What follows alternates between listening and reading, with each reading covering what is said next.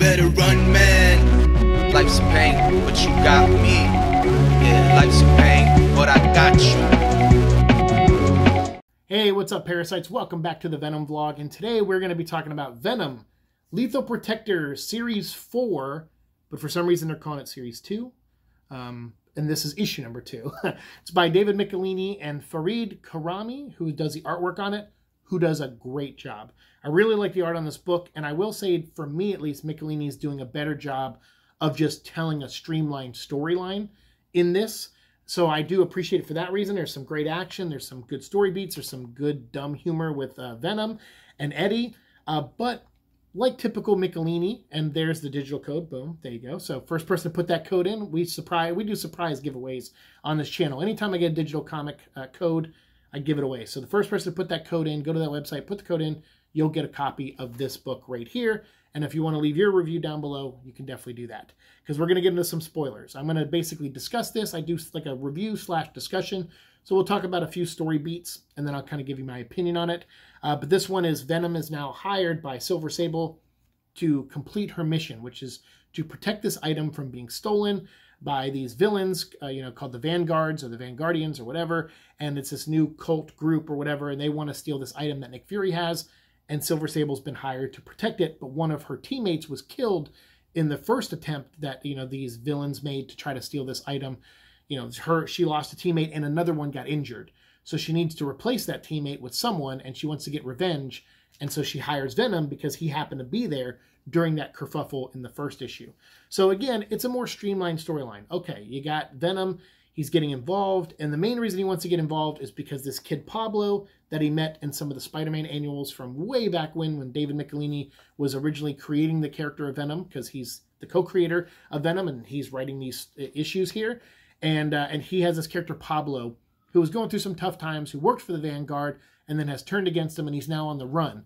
So Venom's like, okay, I'm going to do this mission and I'm going to get paid by Silver Sable. And instead of using the money for himself, because he's sleeping in the sewers, Eddie's like, I'm going to give that money to Pablo so he can get back on his feet and go to school and live a normal life. So still a really good dude in Eddie. Like Michelinie is trying to write him to be more heroic and anti-hero than just villainy. Because in the last one, he was kind of back and forth with it. And I guess that makes sense for the timeline, because this takes place, I guess, before Lethal Protector, the first one. So weird. I don't know why they called these Lethal Protectors, and I don't know why they called the last one Lethal Protector 1 and this one Lethal Protector 2, because this is the 4th series that is called Lethal Protector. The 3rd mini-series, but the 4th, storyline series. So, I don't know, whatever. In trade paperback form, it's a little cleaner because they put, something, whatever. So they clean it up a little bit better in the trade paperback formats, but for the single issues, it's a little wonky. But at least the storyline, like I said, is more of a make sense, moving, point A to point B type story. Nick Fury, his helicarrier, gets attacked, and he decides, all right, I'm not going to hire Silver Sable. She kind of screwed up the last time. So he's essentially firing her. But she's like, look, I'm not here really just for the money. I want revenge. I lost a teammate, and I have Venom now. And Nick Fury's like, yeah, you hired a psychopath. No offense. And Eddie's like, no, none taken. Which I'm like, okay, that's cool. There's some banter there. But obviously in recent years, they've tried to add some continuity and lore with, the symbiotes in Nick Fury. And this is the Nick Fury that would have been, exposed to Project V during Vietnam. And he's not really making a reference to that, but it's fine. I mean, it's not that that's that important. He's not making a reference, and he's not making a reference. So it's like Michelinie kind of walking that line of maybe there's a history there, but we're not going to get into it because maybe I don't know the full history. So that's fine. That's not a deal breaker or anything like that in the comics, but just something I'm pointing out continuity-wise. But there's these great shots. Like the art, like I said, is amazing. There's these awesome shots of Silver Sable and Venom just cutting loose on bad guys in this one. So I really dig that. The one thing, though, I don't dig is Michelinie's, pacing in this issue. He has this where he's this thing where he wants to jump to the Vulture. What is the Vulture doing? Because he was set up in the last issue. He stole some information to learn about Eddie Brock, and he brought it to Dr. Doom. So he's been hired by Dr. Doom to do a couple things, steal a couple things and give that information to Dr. Doom. So they keep cutting to him, and then they also keep cutting to this hospital where Cardiac works. And Cardiac, at this point in the comics, I think in the 90s he was more villain than anti-hero. So maybe this is Michelini trying to do more anti-hero stuff with him, because he still did some good in the comics around this time, but not purely good. But he did do a couple, anti-hero slash, protecting people that were close to him kind of stuff when in the 90s. So it's fine. It's not, again, nothing here is deal breaker. I'll nitpick a little bit just for lore sake and continuity sake, but it's not that bad. It's a cool battle, though, I will say, with Vulture and Cardiac. And Cardiac's one of those characters that does not get used enough, in my opinion. And I like that he does have somewhat of a conscience. It's like if he sees people in trouble and he's able to help, he will help, even though he's, walks that line sometimes, and he does fight Spider-Man. But he does have, in more recent years, he's become more of a good guy than being like an anti-hero. But this one he's kind of like straddling that line still a little bit during this timeline, or during this part of the continuity. So you have him battling Vulture, which I like. Like I said, it's cool to see those two fight. But the way Michelini shifts from one story to the other, it's just like, I don't know, they just have these things like, while at the Longevity Research Center, and then you're like, oh, okay, you're just interrupting this battle to just jump to there. Okay, fine. And then this gets into a battle, and then boom, while at, and it's just always while at, and it gets repetitive, and I'm kind of like, oh, I wish the editors or someone would have just reworded some of those a little bit differently. I understand that's kind of how things, Michelini did things back then, and it's very kind of retro feel to it and stuff, but it's like, I know this is set back in the mid-90s, but not everything has to be the way it was in the 90s. You can clean some of this up because it just feels a little repetitive and redundant. Again, nitpicks. Overall, I had fun reading this. I really did. Compared to the last Lethal Protector, this at least feels like it's just moving forward, and the hiccups are minor hiccups.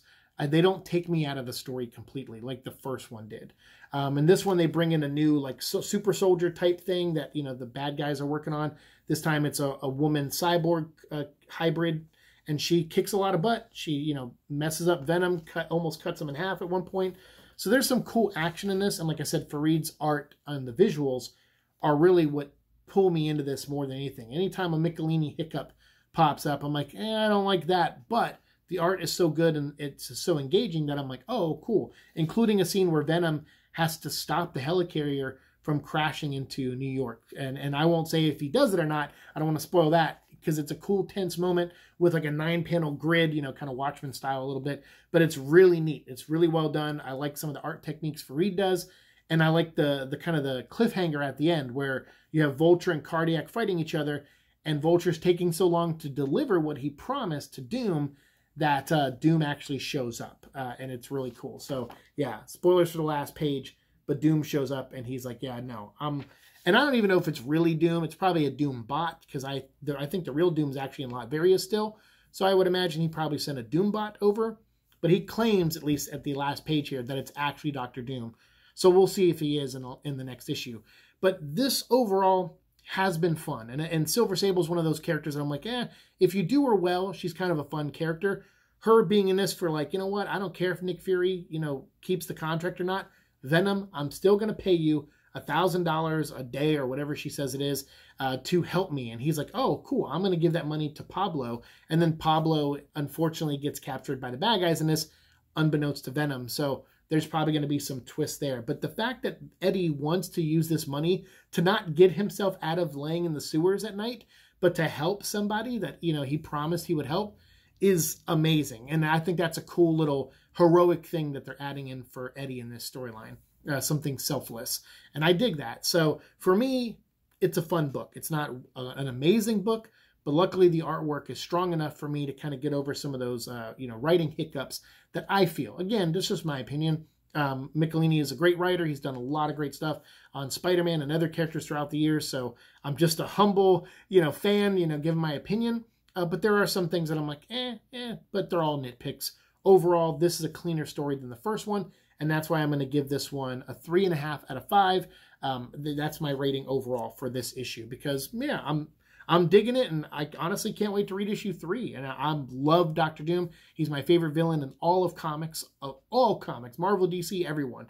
He's my absolute favorite. So Now that he's entering the story fully, you know, and going to be face to face with some of these characters, I'm curious to see how Michelini writes them and how well that will be executed and what Venom and Doctor Doom's interactions will be like, because these are two characters that have never really met in the comics. You had a story where Doctor Doom made a Venom bomb with symbiote, you know, DNA or whatever, and created some bombs for it, but it's never really Doctor Doom meeting the symbiote and interacting with Venom. So I'm curious to see that first meeting happen in this book, at least in this continuity, without like a what if or another world story. So yeah, let me know what you think of Venom Lethal Protector 2 in the comments below. If you have a different opinion, same opinion, whatever it is, let me know and we'll keep talking down there. Thanks so much for watching the show. As always, I'll have more episodes to you guys very soon, so stay subscribed so you don't miss out. See you in the future. Peace.